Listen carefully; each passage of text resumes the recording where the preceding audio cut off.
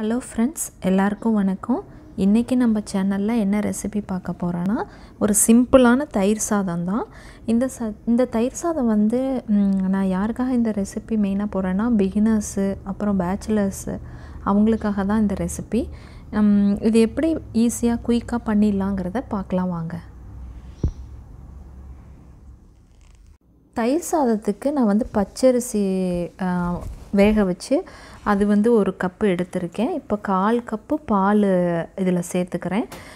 பால் சேர்த்தோம்னா தான் நம்ம இப்போ மதியம் லஞ்சுக்கு கொடுத்து விட்டாலோ இல்லை ட்ராவலுக்கு எடுத்துகிட்டு போகும்போது அந்த தயிர் சாதம் வந்து புளிக்காமல் இருக்கும். அதுக்காக தான் பால் சேர்த்துறது. நீங்கள் கோயிலெல்லாம் பார்த்தீங்கன்னா தயிர் சாதத்தை பாலில் தான் செய்வாங்க. தயிர் வந்து ரொம்ப கம்மியாக தான் இருக்கும். ஆனால் அந்தளவுக்கு நம்ம பண்ணால் டேஸ்ட் வேறு மாதிரி ஆகிடும். அதனால நான் வந்து 1/4 கப்பு மட்டும் ஆட் பண்ணிட்டு தயிர் 1/4 கப்பு சால்ட்டும் ஆட் பண்ணிக்கலாம். எல்லாத்தையும் சேர்த்து நம்ம நல்லா மிக்ஸ் பண்ணியாச்சு. இந்த அளவுக்கு கொஞ்சம் தண்ணியாக இருக்கிற மாதிரியே மிக்ஸ் பண்ணி வச்சுக்கோங்க. தயிர் சாதத்தை தாளிக்கிறதுக்கு நான் வந்து ஒரு 1.5 டீஸ்பூன் அளவுக்கு நல்லெண்ணெய் எடுத்து அதில் வந்து 1/2 டீஸ்பூனுக்கு கடுகு போட்டேன். கடுகு பொரிஞ்ச உடனே கடலைப்பருப்பு ஒரு 1/2 டீஸ்பூனு, அப்புறம் ஒரு பச்சை மிளகா, ஒரு வரமிளகா இதையும் சேர்த்துக்கலாம். கருவேப்பிலை, இஞ்சி வந்து சின்ன சின்னதாக கட் பண்ணி வச்சுருக்கேன், அதையும் சேர்த்துக்கிட்டு கருவேப்பிலை சேர்த்தாச்சு. இப்போ வந்து ஒரு 1/4 டீஸ்பூன் அளவுக்கு பெருங்காயத்தூள் அதையும் இதில் சேர்த்துக்கலாம்.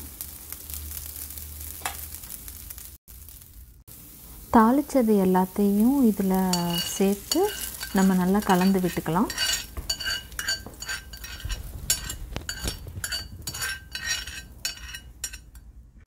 கடைசியாக கொஞ்சம் கொத்தமல்லி தழை தூவி கலந்து விட்டுக்கலாம். இப்போ நமக்கு வந்து சுவையான சுலபமான தயிர் சாதம் ரெடி.